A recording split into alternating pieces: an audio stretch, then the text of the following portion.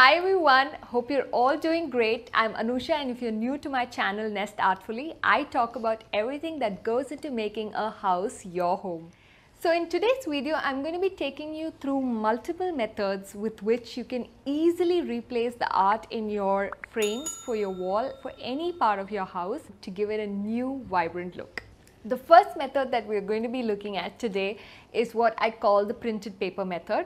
Now for this you can get any nice printed paper that is like gift paper or craft paper. They come in a variety of designs.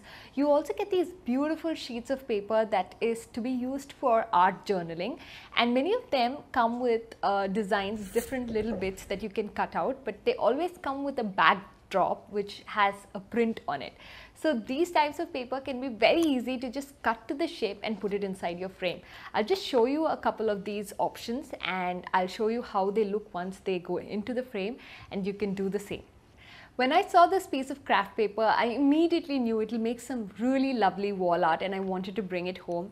I wanted another piece to contrast with this and be used as a second piece in the frame, and I chose this paper because, as you can see, the first one has a very busy print, but the second one is much more subtle while still being in the same color tone and color family. Now if you look at the reverse of these two craft papers, you'll see one has lettering and looks very busy, and the other one is just sort of a marble print which again has a very subtle look. So you can do this, choose something busy, choose something subtle, go for bigger elements, smaller elements, real elements, and then just patterned elements and mix them up.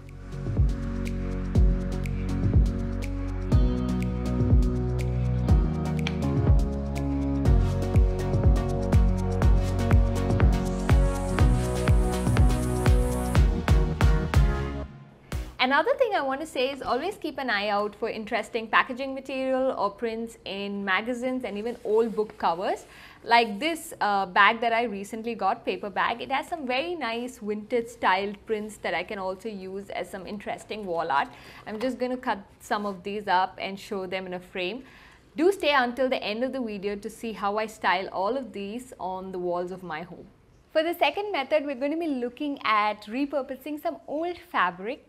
So I have these old pillow covers. They're about 7-8 years old and it's got a faded look, so I don't use it much anymore. But they have some very nice motifs and patterns, and I'm planning to transfer this into a frame and use it as wall art. So you can just cut out any old piece of cloth that you may have, or even if you have some running material, you can probably spare a little for an art frame, such as this piece of running material I have here. It has some very nice print of elephant. It's actually a kalamkari design and it has some nice ethnic prints, so I'm going to be using this as well. Let's look at the styling in the end.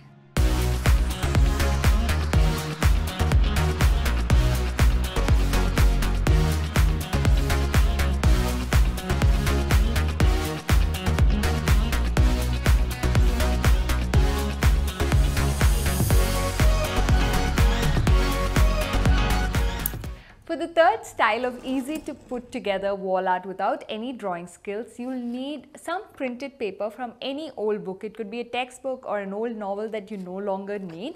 Now the books obviously come in different sizes, so depending on the frame you will need to take enough paper to create one piece of paper on which you can do your work. Ideally they should not have any pictures because that kind of ruins the aesthetic. So once you have this, if you have a bigger book, maybe it would have just fit into the frame that I have right now. Unfortunately, I don't. So I'm going to be putting together enough of these smaller sheets to be able to fit into that. And I want to keep my margins as little as possible so that the look has more print on it rather than white spacing. So that's what I'm going to do now. Cut away the margins, stick the pages together to create this size, and then I'll show you the next step.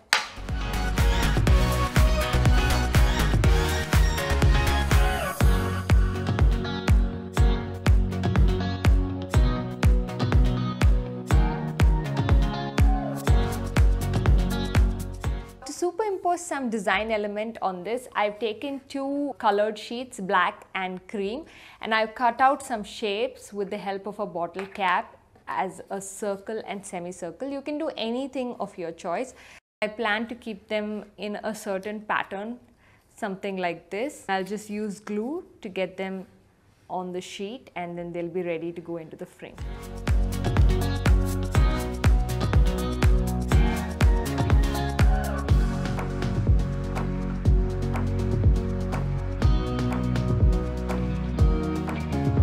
For the fourth and final DIY wall art that you can easily put together, I'm showing you one more that I've actually shown you already in the living room makeover, which is with foliage, and I'm going to spray paint this gold. But before I do so, I must dry the leaf so that it lasts longer and the leaf doesn't decay. So I'm going to quickly take you through how to dry your leaf or flowers at home.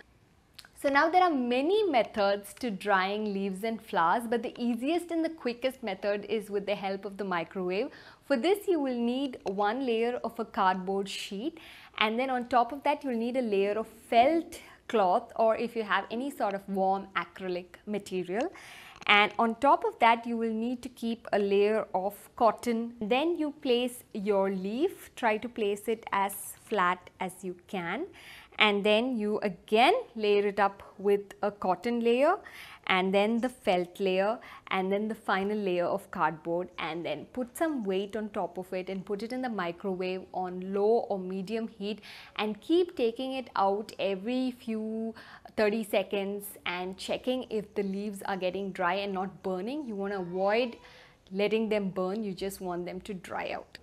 As you can see now, the leaf that I put in the microwave is dry and it still retains its color. But now I'm going to give it a coat of spray paint in gold, and then I'm going to place it within the frame, and that's it. We get into styling.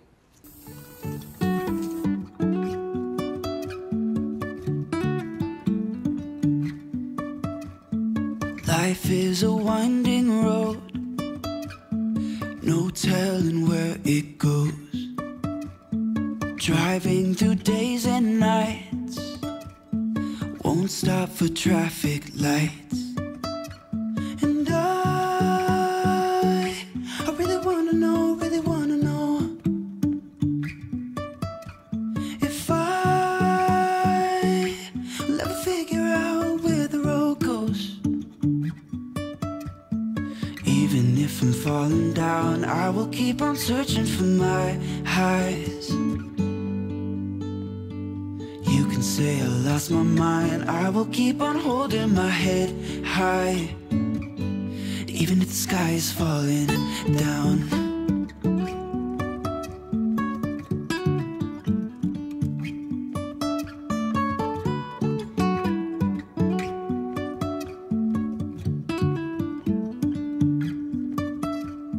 Jumping from cliffs so high, trusting our wings to fly. Sometimes we're crashing down, but we get up and start from the ground. And I really want. So when it comes to this piece that was featured in the living room makeover, a lot of you had questions about how I did it. Again, it's just like the first video, the Nordic art video with zero drawing skills, where I just cut pieces of paper in different colors in the shape that I wanted, in this case the fish head, and then just layered it up. I started from this end and worked until this end. So as you can see, I just have fish heads which I further detailed with some amount of the scales and the eye and the mouth, and that's about it. It's extremely simple. So those were the 4 easy to do DIY wall art that you can put together at your home for any wall in your house to add some color and vibrancy. I really hope you enjoyed this video, and as always, thanks for watching and have a great day.